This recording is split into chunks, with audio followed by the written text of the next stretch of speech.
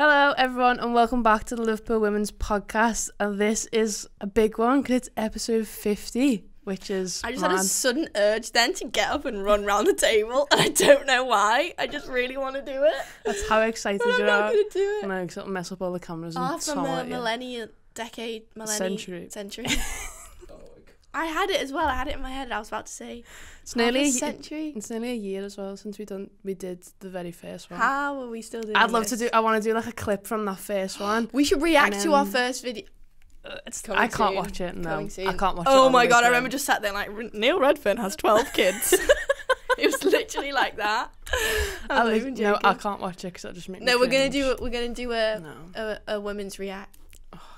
Yeah. Okay, well that's gonna be our 100th episode special. 100th, 50th, no, a year special. Sorry, I'm not on the ball today. Do you want to give us a kick-off question? My kick-off question is: if you could be sponsored, if you were like a professional footballer, if you could be sponsored by Adidas, Nike, New Balance, all of them, Puma. What's the other one? Umbro, Kappa, whatever. Yeah. Which one would I know? Which one would you want to be sponsored by? Nike. Why? It's like the clothes. No, as in like if you're a footballer, you'd like the boots and stuff like that. Yeah, as well. I always wore like boots when I played. Did you? Yeah. I think I did as well. I'm starting to quite like Under Armour stuff. Yeah. You're not a fan? They do really nice like sports bras and things like that. I've got like one item of clothing that's Under Armour. What is it? It's like a gym like top. Like. Yeah, they're good for like gym stuff, maybe like running stuff.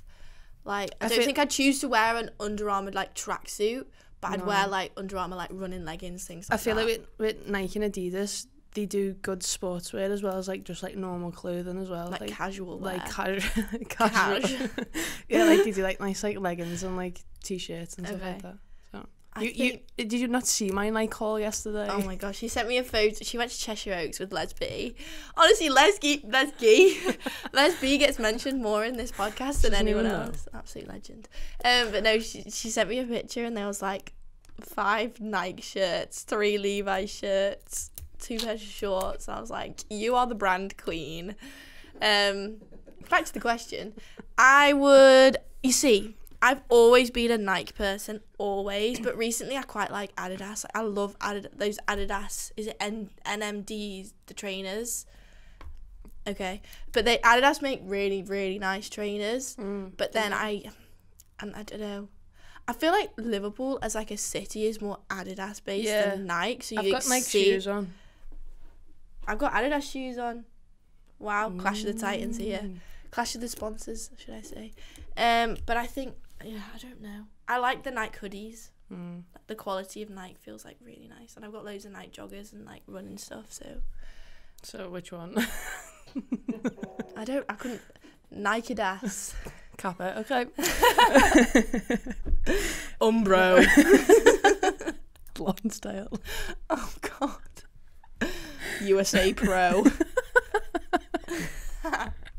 Anyway, so all the WSL fixtures were released this morning. I completely forgot. About an hour ago. Yeah, I had a text from Amy saying that we played Man United on the 28th of September, and I was like, oh yeah. Cool. First I was like, how do you know? And then it clicked. I've got inside links. Yeah. But I planned it. We won't go through them all, we'll just go through the opening weekend. So we probably should have written down when the derbies are. Yeah. One of them's quite early on, and one of them's quite late. I think it's one in December. Don't know. I can find that out for you while you run through the first few ones. So the opening fixture is, firstly we have Man City vs Man United on Saturday the 7th, which will be a very exciting game. We then on the Sunday have Chelsea vs Tottenham, Birmingham vs Everton, Liverpool vs Reading, Arsenal vs West Ham, and Bristol vs Brighton. Out of all them fixtures, keep stalling. Okay. I don't even know what to say. Out of all them fixtures, what's your favourite one? Okay, I'm back in the room. Okay. What's my favourite fixture? Yeah. Are we talking which one do you think is going to be the most exciting? Like, City versus United. You can't not say anything about that. I don't know. I'm really genuinely, I was thinking about this the other day. I know it's quite early to predict, like not all people have like finished off their signings or whatever, but I'm like, Arsenal could defo win this again. Do you know what I mean? Like, they've actually made some really good signings. Yeah. I think Arsenal definitely going to be up there. Maybe, I don't know about Man City this season. I've got a weird feeling about them. But Ellen White coming off the back of a World Cup, like, it's going to be fire for them. Yeah, Ellen White's going to have a boss season. Obviously, they just signed Manny in as well, who's an amazing centre-back. I think they still need to fill that Nikita Paris hole, though. I feel Tony like... Duggan. I don't think she'll go back there, you know? I feel like I feel like it'll be... There's so much suspense. We won't talk about that because that's a question that we've got. Okay. Who do you think's got... What team's got the hardest... Run? No, like opening day. Oh. Like who do you think's going to struggle or like... I think Spurs have got a difficult one because obviously they're playing Chelsea at Stamford Bridge, so that's big, colossal. Yeah, I love that word. I think other than that, I think it's quite like even like I would say Bristol and Brighton are on the same. Well, West Ham's going to have a bit of a tough game there. Yeah, but I think they've also made quite a few good signings and they've kept their main players like Lerman and people like that. Very true. So I think Birmingham are going to have a challenge against Everton with the quality of players that Everton have signed. I wanted to mention Everton like at some point in this pod because whoever runs their scouting, they've done well. Yeah, they've done very well. Very well, and I am very jealous. And I know our friend Sarah will be absolutely buzzing with every single one of those. I think they've done this for a reason. They've done the Manchester derby for a reason in that way to bring more attention to the opening. Is it a fix? It's fixed. I'd love to know how they do it though. But I don't know. I think obviously I'm really looking forward to Liverpool Reading because I think obviously it's a team we follow. It's going to be exciting either way. Yeah. Whoever Liverpool faced in the opening day, I think it's been kind to us that it is Reading.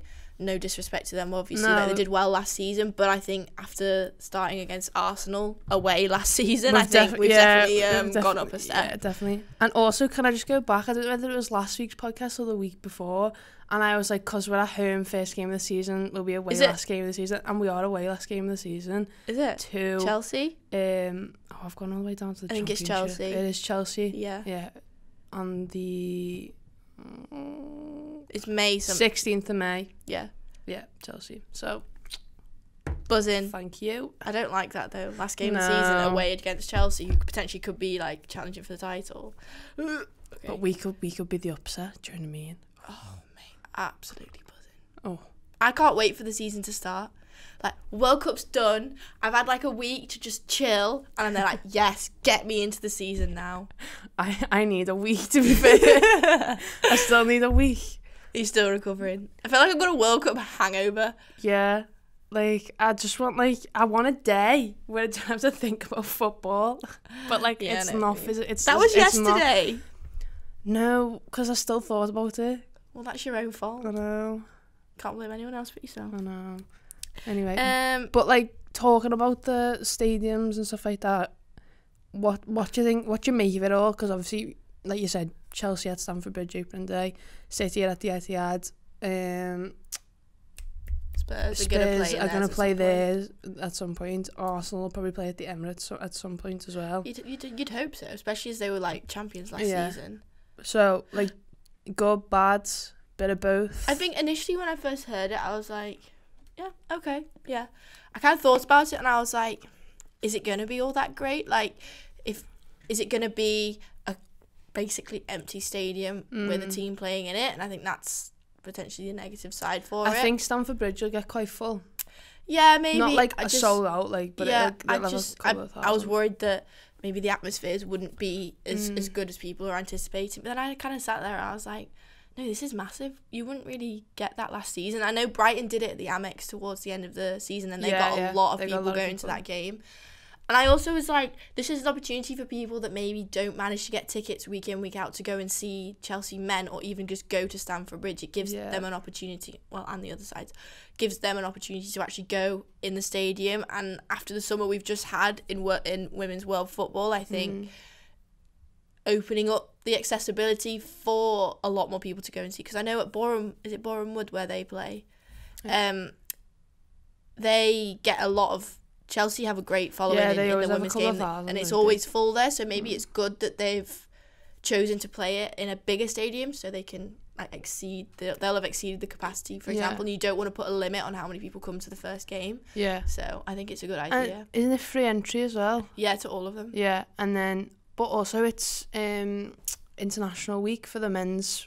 Yeah, so everyone's got a free week. So that's why they're doing it, obviously, but everyone's got a free week, so like genuinely there's no excuse, unless you just genuinely don't like women's football, but like there's no excuse to not go and give it a go. Do you know what I mean? Especially if you're local as well. Especially if you're local and it's free, and like, you know, you actually want to learn about the game, then go for it. Go and do it. I think that City United game at the Etihad is going to be massive. I think it's going to get a lot of people. We could actually go because it's on the Saturday. Oh my god, let's go. I'm going. Let's go. I'm going. Get your car out. I'm not driving there. Fill up the petrol. No, I'd love to go. Yeah, it would be an exciting game to watch. Like, I'd like just to see how like the fans interact with each other. I just want to see them both play. I want to see the new signings of Man United. I want to see the new signings of Man City, and I just want to see the play. I think it'll be such a good atmosphere and an opportunity to most, like, it's an even number league now. Yeah, we're not gonna get a break any of the match weeks. It happened to Everton quite a lot last season. I think they were the team that had like the most breaks. So we're not going to have many opportunities to go to these other games. So I think we need to take each one. I think that was one of the things that we spoke about that we need to do this season. Go to more games that aren't specifically, actually make it to every single Liverpool home game, because we were we all got caught up in things last time. And then do this. Go to other games that aren't necessarily at Liverpool, and bring coverage to that as well. Definitely. So then, new signing alert announced yesterday. I want a klaxon on my arm here. I'm gonna, cool. You make it the most awkward thing sometimes. I know, but production quality will be incredible. Someone commented on the weekend and was like, "There's too many awkward pauses in this," and I was like, "Yeah, that's Amy." But they're not awkward for me. No, they're not. That's the thing. Like, for I think maybe listeners, but not for us. Like if you're not watching it on YouTube and you're just like listening, like I can understand why you'd think, why is there just a massive pause? Like we're probably the least awkward people. Yeah, like we're just especially when we're sat here like chatting. We're just not bothered, are we? No. Anyway, cool. Jade Bailey has signed for Liverpool from Chelsea. Yes, come on, Nicola. How are you feeling about that? I'm okay with it.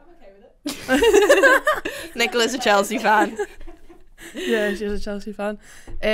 She's only 23, so she's still quite young, but she's played for Arsenal, she played for Chelsea, and then she was on loan at Reading last season. So for 23, she's had like a decent. Did she go to the career. England 20 World Cup as well? Yeah, something like that. I read that. Yeah. So she's obviously got good international experience as well. Yeah. So like she signed for Chelsea in 2016, so she would have only been 20. Yeah. 20. Yeah. 19, 20, something like that. Yeah. And then obviously she went on loan at Reading for like the remainder of last season, so she probably would just for more playing time, really. Yeah. But yeah, as well as being young, she's quite experienced. Oh yeah, coming through like Arsenal youth system and things like that, playing for several different teams. I think you kind of see that in the men and women's game, like especially coming up through the London team ranks. They go elsewhere for their experience, and then like they either sign for a big club or they come back and do something else. So oh God, the Butty fans here. Gotta go. Sorry, gotta go. But yeah, I can't even think what I was saying now. Oh yeah, a lot of youth people like come up the ranks in some way and then leave. And that's what you kind of see in the women's game as well, which is starting to see, and that's obviously what the path that Jade Bailey's taken. Yeah. But in terms of like Liverpool's transfer like window, we've signed players who we need, and we've actually signed experienced players. Yeah. Like, we've now got the mixture of a season's worth of experienced players in like Christy Murray, Bradley Auckland, who kind of played in the championship the year before they signed for us, and now you're getting players that have played week in week out for a few seasons now, like Becky Jane, who's been in Reading for was it 11 years, something 8 years, like that, I think it was. Yeah. Then you've got Mel Lawley, who's played for England, who's played for City. Yeah, and it's like, that's the best. That's amazing. Oh my I'm God, just still so buzzing about that. Did you see on Instagram, Sweet When Kirk and Kitchen showed them that sweet the place? deliveries? Yes. So yeah, you've got the perfect mix. You've also got the Gemma Perfield edge, like signing from an American side. So I think all the cogs are starting to fit together. Yeah. And I think that's all down to Jepson and her. I mean, we need a centre back. I'm not gonna lie. I'm gonna say that. Yeah, I think a lot of people agree. I think Leanne Rowe will go back to centre back. Yeah, I think so too. You mentioned that the other. I think it'll be Becky Jane, Bradley Auckland, Leanne Rowe, and then Gemma Perfield. I think that's how I think. Yeah. And then you've always got Fahy, you can do that role as well. And I think even Roberts could be. And Roberts, yeah. She's gone off the. I know. Off the Where is radar she? so I don't know. She was injured towards last season. She's getting married, isn't she? I think so. I seen yesterday that she was like, oh, she picked a wedding dress. Oh. Didn't even know she was engaged. No, neither. Well in. Nice. Congratulations. Yeah. But as far as like Jade Bailey's concerned, she midfielder, yeah. Yeah. So she took the number 8 as well. Oh, so she's gonna like that Coombs replacement. Yeah.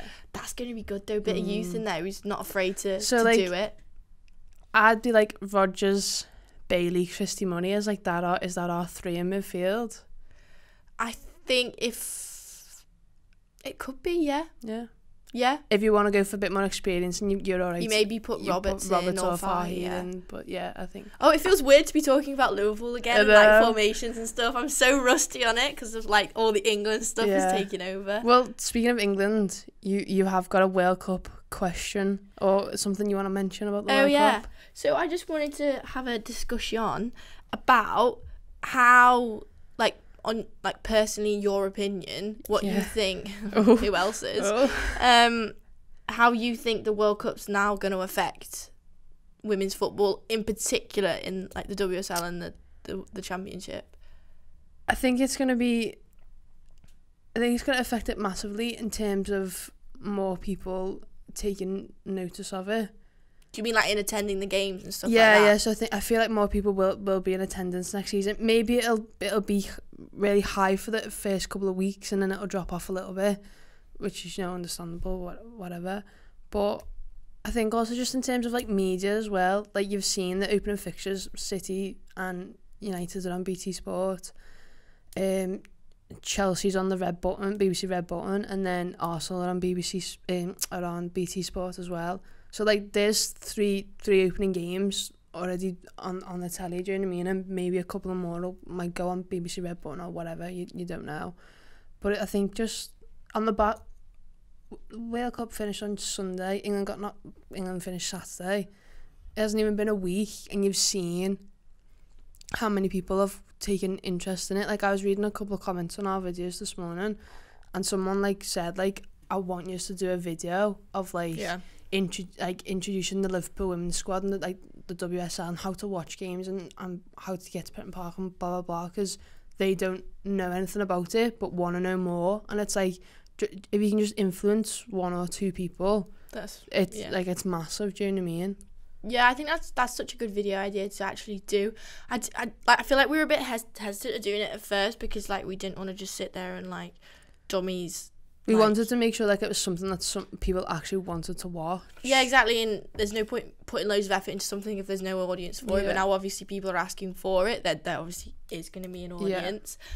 But in terms of how I feel that it's going to change, I think I agree in like attendance wise. I think media is a massive part of women's football, and I think even more so than the men's, to be honest. Like the attention's already there for the men's, and media's the one thing.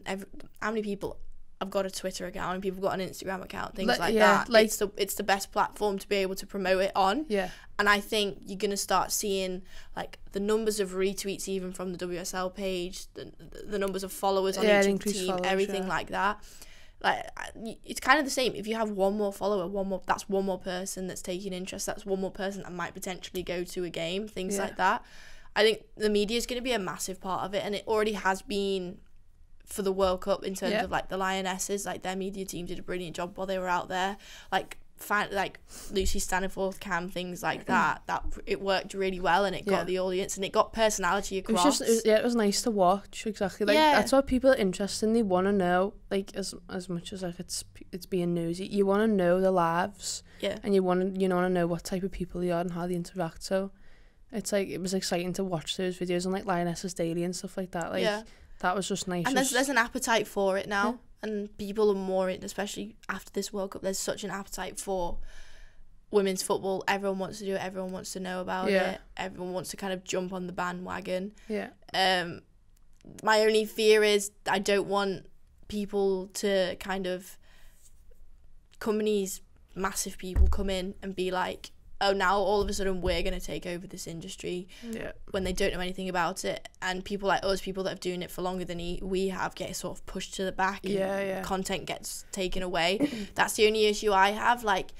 these major companies should be working with people that are fans, people that do media, people that are influential online, things like that. They should be doing things with them rather than taking it over.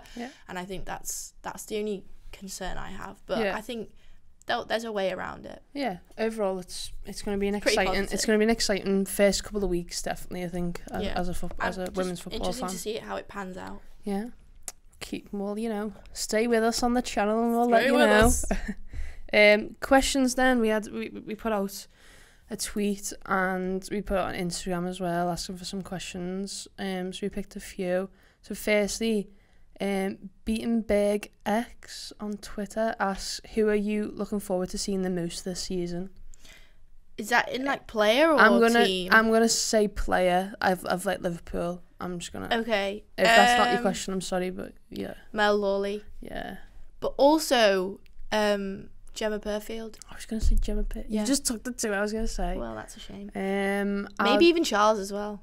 Yeah, I'll go. See, these are the awkward silences that you didn't like. Yeah, I'll go Sweetman Kirk then. Okay. Because I want to see if she can better her goal tally. I think she will. I think she's got the delivery and stuff now. I think if Charles stays fit, and then obviously with Mel Lawley coming in. Got Clark as well. And oh my God, Jess Clark. Yeah. Wow. That's gonna be a hard. Well, I love the squad depth we have in midfield now. Yeah. The next question then is from Klopp as a Scouser. What's our strongest starting 11 going to be this season, taking into account the new signings? I'm going to have to write this one down a little bit. So I'm going to go probably Preuss. I haven't said Preuss's name in a long time. Bradley Auckland, the captain, at centre-back. Mm-hmm. Probably Robe with her for now. Yeah. Or Fahy. Then you've obviously got Jane and Perfield. Yeah. As, like, the back four. Then I'd probably go Rodgers. Then Bailey. Oh, it feels weird saying all these players' new names. Bailey, Murray, Christy Murray. Then Lawley, surely it's got to be. Lawley, probably Charles. Are you putting Lawley on the left, on the right, I sorry? don't know, probably. Yeah. I don't know my left and right. And then Sweetman Kirk. See, I'm going to put Lawley in that, like, attacker midfield role. That's Christy Murray for me, though. I know, but they can, like, alternate. Maybe, yeah. And then I'm going to put Clark on the right. I've gone Charles 4, on the 1, left. 2, 3. I've gone, yeah, same, me too. Rodgers We'll sitting. insert a picture of each of them. Rodgers sitting, so like Murray and Lawley, like, are both in that role there. I think that's more what about Bailey, though? Yeah. Off the bench? I think just at first, like, just for the first couple of games. But this is strongest starting 11. Yeah, that's what I think our strongest starting 11 is. I could agree with that, yeah. So, like, I think maybe, like, even, like, Becky Jane might not play the first game. Like, She will. Like, she will. She probably will. But, like, if you just want to, like, you know. I think she's experienced enough to start the first game, in my opinion. Well, yeah. True. Do you think Kitchen's going to get more of a role this year? I hope so. I don't think she's a great goalkeeper. She's a good goalkeeper. She only played a couple last season, didn't she? She played when Croyce got injured. And she played like a few more towards the end. I hope so. I think as long as we stay in competitions, she definitely will. I think Price is number 1 for the league, but then you don't know what type of pre-season they're gonna have and what, like, you know, roles Jepson wants them to have. So you never know. But I hope she plays a little bit more. And then final question then. Is from Bailey Allen 12 on Instagram, and he says, where do you think Tony Duggan will go next? I've got 2 written down here. I saw one online was a rumour, and then the other's just been constantly like, well, not a rumour, it was like someone higher, I can't think who it was, had said they might go there. Juventus or Man United? I don't want her to go to Man United. I think she will. I think she's best mates with Abby McManus, who's just signed for Man United. They need a central forward who's more expensive, more experienced. But I think they've got too many strikers. Go on then, name them all. I can't. There you go. But they've just signed Jane Ross as well. I don't even know if his name's Jane. It might be. I don't know. Yeah. They've just signed Ross. Like, she's an experienced striker. Yeah, but Tony Duggan played number 10. No. Yeah. No, I just don't want it to happen. Yeah, it will. Like, she's definitely coming back to can the I just WSL. say, Wolfsburg's a shout. Yeah, I said that to you, didn't I? Because Mary Earps plays for Wolfsburg, and they're besties. I think, and that's true. Wolfsburg Champions League. What about Leon? No, they've got too many forwards. No. Kira Walsh to Leon, though. Oh, I like that. I like that as well. I really like that a lot. Yeah, I really like She's that. going to fit. That Lucy Man Bronze is City, already there. Lucy Bronze, Kira Walsh, Paris. Oh my god. Oh. Think what kind of player she'll like develop into though. We need to playing watch with more of Högberg. Leon as well this season. She's not on the telly. We'll find it somewhere. Someone stream it on Facebook. We'll just have to go. Facebook Live. We'll just have to go to Leon. If someone pays me to go to Leon, I will happily go. Anyone want to take us to Leon? Yes, please. Just let us know in the comments below. But yeah, Juventus. I haven't heard that one. That's a new one. I heard that. She said she wants a new challenge though, and she's been in the WSL. Like, she knows it. Yeah, but they all say that, don't they? People would think signing for Everton is a challenge. Oh. I meant the men, not the women. Oh. I like the women's team. Oh, sorry to say that. I'm only messing. Yeah. Well, I'm gonna get hate for that. Cool. Can we end well, this now? that's episode Before 50. I say anything else. Episode 50's over. Out with a bang. Fire on the arm. Anyway, we're gonna go now. We've waffled on long enough. Tom said we need to be finished by 10 to it's 22, so we're early. So. We're always early. We're always late. Okay. Thanks for watching. Thanks for listening. Remember to like the video, comment and subscribe to the channel. We really appreciate it. And we'll see you all. 2000. Woo! And we'll see you all in our next video. Don't know when it's going to be, what we're going to be doing, but yeah, there'll be one soon. Bye.